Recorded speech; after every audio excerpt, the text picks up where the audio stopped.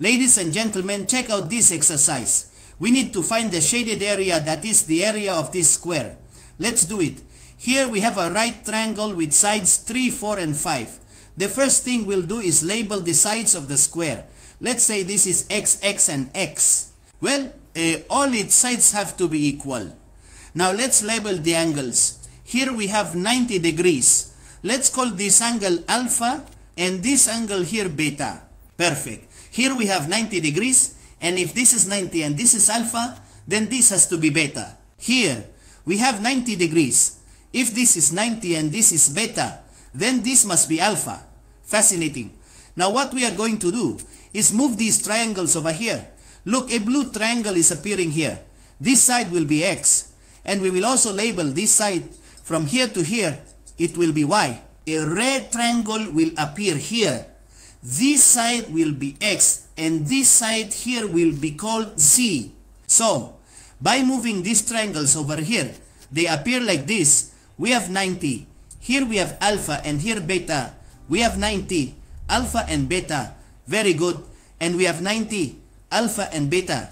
This black triangle that we have here is the large triangle. So this is 3, this is 4, and this is 5. Very well. Now look at the blue triangle. This side here will be this side here. It's y. This side here is x, which goes here. This red triangle, the base would be c, which would be this part here. And this here is this here, which is x. Notice that they are similar triangles because they have the same angles. We can make a direct relationship between their sides. Let's do it. We can say here that y is to x. Notice, y is to x as 3 is to 4. Let's write it down here. Here, fantasy top. Very well. And now let's compare this. Let's relate this red triangle with the black triangle. X is to z. Very well. As 3 is to 4. Excellent. And what are we going to do? We are going to solve for y. Check this out. Here, we will solve for y. And we have that it equals 3 over 4. And what happens with this x? Well, it comes here to multiply. And here we are going to solve for z. To do this, we will invert these fractions. So we would have a c over x equals 4 over 3. And we move the x to the other side to multiply, obtaining that c is equal 4/3 of x. Fascinating. Here we have, notice, the values of x and z. What do we have here? Sorry, the value of y and z. We have the value of y, which is 3/4 of x. And here we have the value of z, which is 4/3 of x. Very well. And we can add all this from here to here, from here to here, and from here to here. And then we would have 3/4 of x plus this here, which is x plus this here, which is 4/3 of x. And this has to be equal to the side, the hypotenuse of the large right triangle, which is 5. Very well. So what do we have here as the least common multiple? We have 12. How about we multiply everything by 12? Yes, then multiplying by 12. Look, let's do it quickly.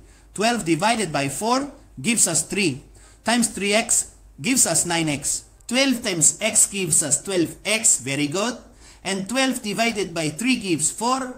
Times 4x gives 16x. And this is going to be equal to 12 times 5, which is 60, of course.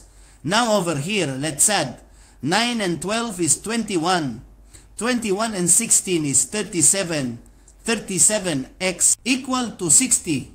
Dividing by this 37, we find that x is equal to 60 over 37. Notice that the shaded area is the area of a square.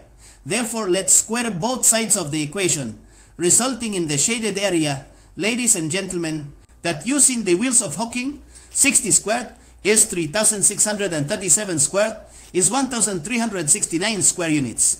Fascinating, right? Let's also leave an approximation here. This shaded area is approximately 2.63 square units. Spectacular! Let me know in the comments if you liked the video, and don't forget to subscribe. Bye bye.